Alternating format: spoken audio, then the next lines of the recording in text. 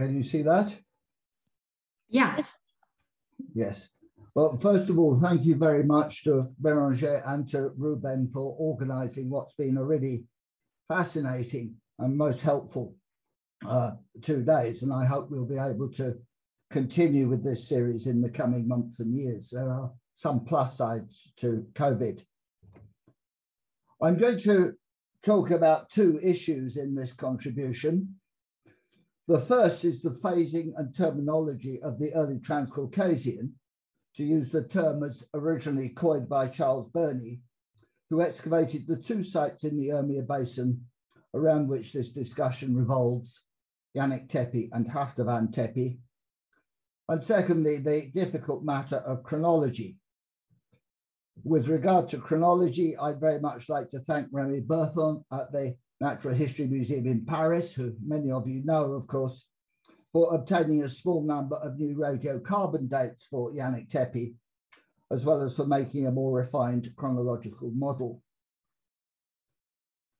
So I will use, or at least I will try and use, early Trans-Caucasian for the region of the Urmia Basin and reserve Kura Araxes for the Southern Caucasus as a whole. I avoid the term early Bronze Age because, as early Bronze Age is generally understood in Greater Mesopotamia and Anatolia, the early Bronze Age begins after the so-called late Uruk collapse, generally around 3100 BCE. Put simply, the early Bronze 1, 2, 3 sequence, uncomfortably transferred from Europe to Tarsus, does not readily correlate with any of the proposed sequences for the Southern Caucasus. Turning to the early Bronze, Middle Bronze transition, if this is to be placed at the end of Kura Araxes II in the Kura Araxes Valley, then the beginning of the Middle Bronze Age would be positioned in what elsewhere in the ancient Near East is more usually termed EB3 or EB4, with MB starting around or a little before 2000 BC. The Middle Bronze Age in the Urmia Basin seems to me to be less problematic. Its beginning could be equated with Haftavan 6C and at Hasanlu with painted orange ware, following the end of the early Trans-Caucasian 3. That is, the Middle Bronze Age follows the end of early Trans-Caucasian 3, of Haftavan 7, and of the ETC 3 at Yanik, which, in the absence of precise evidence, can, I think, safely be assumed to have been abandoned at more or less the same time.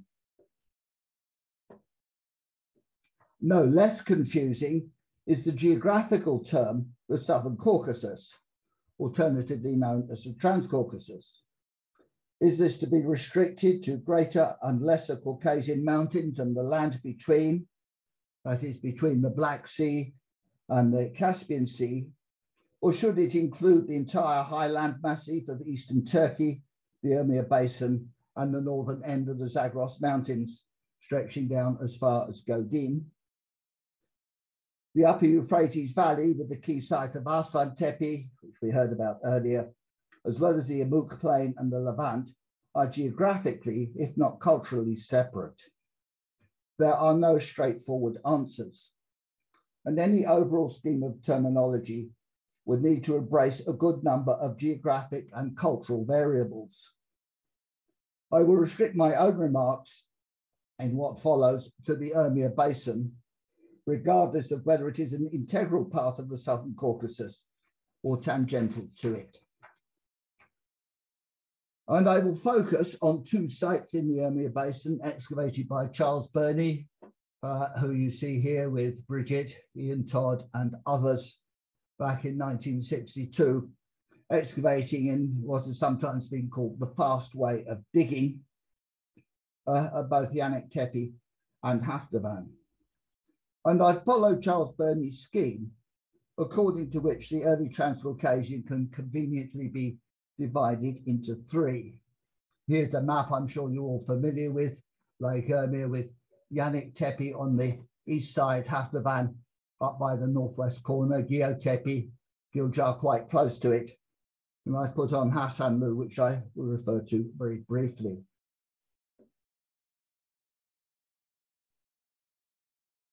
In this scheme, the early Trans-Caucasian 1 is absent from the Urmia Basin and probably also from the Van region. And that is an opinion which is at variance with at least one map that we were shown yesterday, which includes the Urmia Basin and the Van region in the core area. I see no evidence at all to take Kura Araxes 1 down into the Urmia Basin and the Van region. Early Trans-Caucasian 2 was defined by the diaspora or the migration of the bearers of Kura Araxes culture into the Urmia Basin. So it's defined by the arrival of those people rather than by pottery style. The early Trans-Caucasian 3 in the Urmia Basin at both Yanik and Haftavan Tepe was characterized by agglutinative rectilinear architecture that replaced the round houses of early Trans-Caucasian 2. At Yanik Tepe, there is some evidence for a hiatus of unknown duration between ETC 2 and 3, and a similar situation might be postulated for Haftavan, but this is uncertain. It is unlikely, but not impossible, that the hiatus in the Yanik stratigraphy might be filled by occupation on some unexcavated portion of the mound or in its near vicinity. So it's really unclear whether there is really a gap in time and the second is just shifting around, or whether there really is a break. During the excavation of Yanik, Bernie recognized that there were changes in pottery style, with the sharp demise of patterning and differences in the repertoire of shapes occurring well before the end of the roundhouse phase. Now, I've said this before, it's in the 2014 Paleo Orient article, that the big change in the pottery comes before the big change in the architecture by some way, at least the absolute minimum 2 phases of roundhouses with the plain pottery. My analysis for the publication, which I hope will, of the pottery and the other finds and so on, which I hope will be out very early next year, my analysis shows that this change was surprisingly abrupt. Although here again, it is possible that excavation elsewhere on the mound might reveal a more transitional phase, but it seems to be very abrupt. So I have divided the early Trans-Caucasian 2 at Yanik Tepe into A and B, with clear continuity, very strong continuity in the ceramics from B into ETC 3, despite the apparent hiatus in the stratigraphy. And here just to remind you of ETC 2 with the round houses with the wattle and door roofs, the doors high up in the wall stepping down into divided spaces. And you see on the bottom left, one of the many built-in kitchen ranges with ovens and hearths and plaster trays, presumably for rolling out bread and storage and so forth and so on. There are 2 points that stand out. The earliest early Trans-Caucasian at Yanik Tepe arrived fully developed in terms of building techniques, that is round houses with mud brick walls, wattle and door roofs, and these elaborate kitchens. And with its ceramic repertoire and its range of motifs already fully developed. Secondly, there is no known site to the north in the Kura Araxes Valley or even to the northeast that appears to be immediately antecedent to either of these traits in material culture. So where they came from remains a mystery. Defining the early Trans-Caucasian occupation in the Urmia Basin as early Trans-Caucasian 2 does not necessarily imply that this period did not start somewhat earlier elsewhere. However, the view from Armenia and of course Rubin's excellent work there, shows that there's a clear break between Kura Araxes 1 and Kura Araxes 2, which he dates fairly firmly to around 2900 BCE.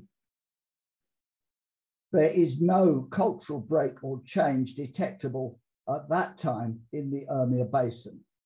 Thus, the sequence in Armenia does nothing to help in determining precisely where when the antecedents of Yanik Tepe might have come or where they might have come from. Furthermore, there are no close parallels to the patterning of the Yanik Tepe pottery in Armenia. Intensive recent work in the Araxes Valley, immediately to the north of Yanik Tepe, has not produced anything that appears to be a direct precursor. So the question of origins of Yanik, and also, as we've seen from Godin Tepe, remains unresolved. But my subject today, of course, is not the beginning of the early Trans-Caucasian in the Urmia Basin, but the end. So thanks to the Natural History Museum in Paris and to Remy, we have 3 new carbon dates for the early Trans-Caucasian, 5 in all. 1 comes from period 2B and 2 from period 2A. These dates do not help very much with the start of the early Trans-Caucasian, but they would appear to indicate a start not much later than 3100 for the beginning, and could be used to argue for a slightly earlier date. I'm not going to show you the dates in detail. These new dates and the new model that incorporates also the earlier radiocarbon dates do have the effect of raising the date of the ETC2AB boundary, as well as the ETC23 boundary. This brings the end of Yanik Tepe at somewhere around 2B, at somewhere around 2600, maybe 2500, which is a date much more in keeping with what has generally been seen as the end of Kura Araxes 2 in the Southern Caucasus, as we've seen in almost all the presentations yesterday and today. It also fits quite nicely with the end of Godin 4 in the central Zagros. So there you see them. Perhaps it would be best be categorized as an educated guess for the chronological sequence at Yanik, 3100 to 2800 for the patterned pottery and the round houses, the plain pottery perhaps for another 2 centuries after that, and a gap of 50 years, but that's really a guess, down to about 2200. I'll come down to that later date and back to that later date in a moment. To remind ourselves what we're talking about, we've just seen some of the circular huts, but this is the ETC3 with the rectilinear architecture, with these square buildings with central mud brick piers, staircases or ladders coming down from the roof, the same complex built-in kitchen fittings as we've seen in the round houses, and so forth. And here a photograph from the 1960s, one of the few color photographs that have survived. And you can see in the same way that the roundhouses tended to be rebuilt one on top of another, so were these agglutinative buildings. And you can see in the middle ground here the different phases of walling one on top of the other. You can see the built-in central mud brick piers rather than timber posts, and so forth and so on. So the point I really want to make is that there is enormous continuity between the round houses and the rectilinear architecture. At first sight, they seem to be very different, but if you look at the individual features, the shape is different, and the rectangular buildings have upper floors, or at least some of them, but otherwise they're surprisingly similar. The floor areas of the huts and the larger rooms are more or less the same. They have central supports, wooden posts or mud brick piers.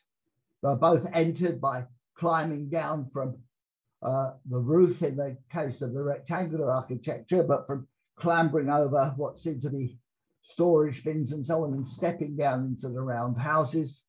They have the same kitchens and they have pretty much the same sort of storage in bins or on the roofs, with the animals in both cases apparently kept right off the site. So there is very strong continuity between the later round houses and the agglutinative rectilinear architecture, despite the obvious visual difference.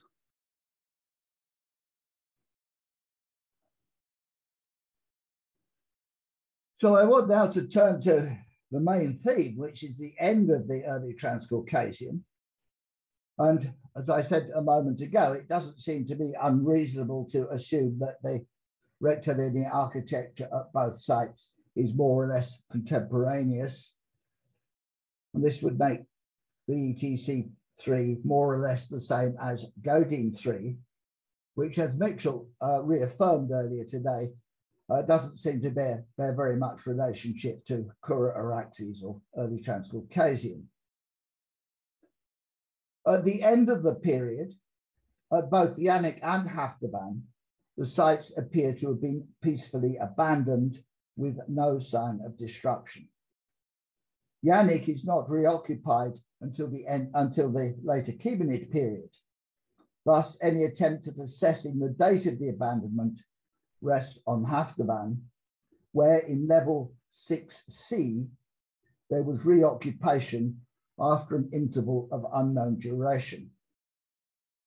The transition from 7, that is from the early Trans-Caucasian 3, to 6C, the earliest Middle Bronze Age at Haftaban, was represented by the eroded stubs of mud brick walls. Michael Edwards, who did his doctoral dissertation on it and published it a good number of years ago now, was doubtless correct in thinking that there were standing wall stubs visible when the first Haftaban 6 settlement was established on the summit of the mound. Of course, we can do no more than guess the length of the interval, nor can we be certain that the earliest levels of Haftaban 6C were on the summit, although that is perhaps likely from what is known of the mound as a whole.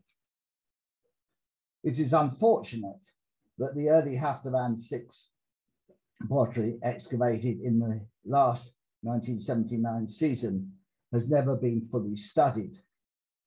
Edward's study of Haftaban 6 focused on the 6B material and its context, which was really all that was available to him in the tumultuous circumstances of 1979 and 1980 when his thesis was being written. It would seem, with all due caution, that the early Haftaban 6 pottery was closely related to painted orangeware. That in itself might not cause any great surprise.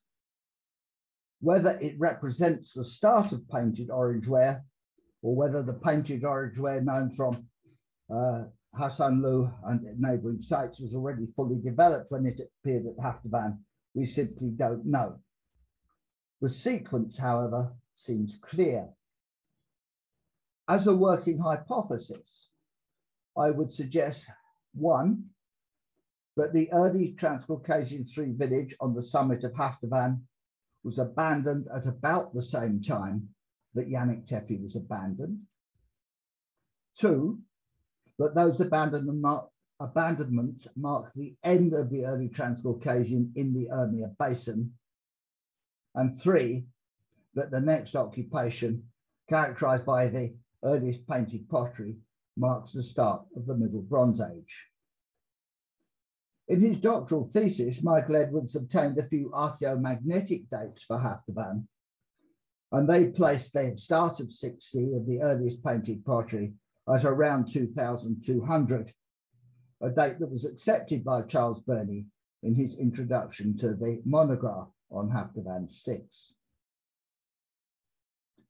Looking further to the west, as far as I know, no Haftavan 6C or painted orangeware ceramics have been found in the region around Lake Van, where the earliest Middle Bronze Age pottery, so well studied by Arnold Osferat, if I understand correctly, is reminiscent of Haftavan 6B and 6A. So there seems to be a chronological difference between what is happening in the Van region and the Urmia Basin, but that may well be a gap in our archaeological knowledge rather than a real gap.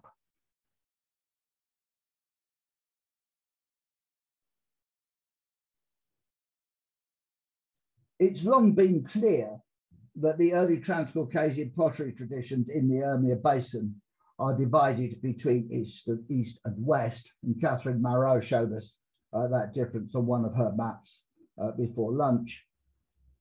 On the east side, we have the tradition of impressing and incising and filling with white paste that extends from Yanik Tepe all the way down south, way off this map, to Godin, while the pottery from these sites is clearly related by both shape and methods of patterning or technology. The repertoire of motifs at the two sites are very different. Furthermore, the buildings of Godin 4 are a mixture of round and rectangular. You don't have the same pattern of circular huts and so on that we see at Yanik. On the west side of the lake, we have Haftavan 8, early Trans-Caucasian 2, which is floating. We don't know what's underneath it or above it, with round huts and groove and dimple pottery, clearly akin to nearby Geoffrey Tepe, Giljar, and Hassan Lu. And this westerly fashion seems to manifest itself also further west in the Van region, although there some poor incision is also found. If the excavated roundhouses at Haftavan are floating in time, and nothing is known of the levels above or below them, we do have the very small but extremely deep sounding at Giljar, and Bertram Brown's earlier excavations at Geoffrey Tepe, both of which demonstrate the rarity of incisive and white-filled patterning on pottery from the western side of the lake. Thus, there is a dichotomy between, on the one hand, the regionalization of pottery on the eastern and western sides of Lake Urmia, and on the other hand, the parallel sequence of ETC2 roundhouses, followed by ETC3 rectilinear architecture at both Yanik and Haftavan. Geoffrey Tepe is unclear, and the sounding at Giljar too small for certainty. Catherine Marot this morning touched on climatic change in environment. I'd like to say a few more words about it. In my 2014 Paleo Orient paper, I suggested that the ETC2-3 boundary at Yanik and at Haftavan might be equated with what is often thought to be a global climatic event known as the K4.2 BP rapid climate event. And here I just show you one of the many examples of studies by paleoclimatologists which attempt to show the way in which this climatic event really does seem to have been global. The new chronological model for Yanik Tepe, based on a combination of old and new radiocarbon dates and stratigraphy, demonstrates that my proposal was clearly wrong. However, lowering the date of the end of the early Trans-Caucasian 3, suggested by this new model, as well as by the archaeomagnetic dates, might indicate that the Cave 4.2 event was responsible for the end of early Trans-Caucasia 3 in the Urmia Basin and beyond. Tony Sigona gave a date of approximately 2,200 for the end of the early Bronze Age or Kura-Araxes at Soshurg up on the Erzurum plain. This is not, however, a straightforward issue. Firstly, the K 4.2 event is not to be understood as an event in the sense of the eruption of Vesuvius or of Thera. It's an event for paleoclimatologists because it happens relatively quickly in the tens or hundreds of thousands of years that they look at. But for archaeologists, it takes place over longer periods of time. And it might be much more helpful to think of it in archaeological terms as a trend rather than an event. Therefore, even if this change in climate is to be seen as one major factor, it will not have been immediate, and different settlements will have been affected to different degrees over varying lengths of time. On the other hand, both Yanik and Haftavan appear to have been abandoned rather suddenly, rather than declining slowly, as though some unknown factor caused the villagers to pack up and to leave. If climatic change was a significant explanatory factor, with swift impact on lake levels, snowfall, spring melts, rainfall, and the abundance of water for irrigation, as well as for flocks and herds, one could imagine critical impact on mixed farming villages over a short span of time, followed by a period of sparse occupation until such a time as conditions for permanent agricultural settlement returned in the Middle Bronze Age. The validity or otherwise of these suggestions will rest on future research by environmentalists, together with much more refined radiocarbon sequences for both northwestern Iran and the Van region. So, to come to a conclusion, in the Kura-Araxes Valley, Kura-Araxes II develops into different cultures in the following periods, as we've heard much about in the last 2 days, typified by Kurgan burials that indicate more developed social stratification, with rich and more powerful elites buried in large and prominent barrows, marking wealth as well as a new burial tradition. Almost nothing is known about their settlements, perhaps because of mobility and frequent shifting, and perhaps also because they were largely constructed of wood rather than mud brick, as might be suggested by the carpentry skills that we see in some of the larger kurgans. The ceramics, as we've seen, show much continuity from Kura-Araxes II. And this Kurgan tradition, generally thought to be introduced from the north, possibly associated with an influx of new people. I'm reluctant to term it Middle Bronze Age, given the more general start of the MBA to the south. If a general shorthand is required for the entire region, regardless of the more local cultural labels, perhaps Kura-Araxes III or EB3 might be more appropriate, but that would also raise the awkward question of when does EB3 MB, when does that transition happen? I'm glad that this is not my problem. It's not my problem because in the Urmia Basin and the Van region, as I've suggested, we've seen that Yanik and Haftavan and other excavated sites, the early Trans-Caucasian continued until after abandonment, it was replaced by new cultural traditions characterized by painted pottery.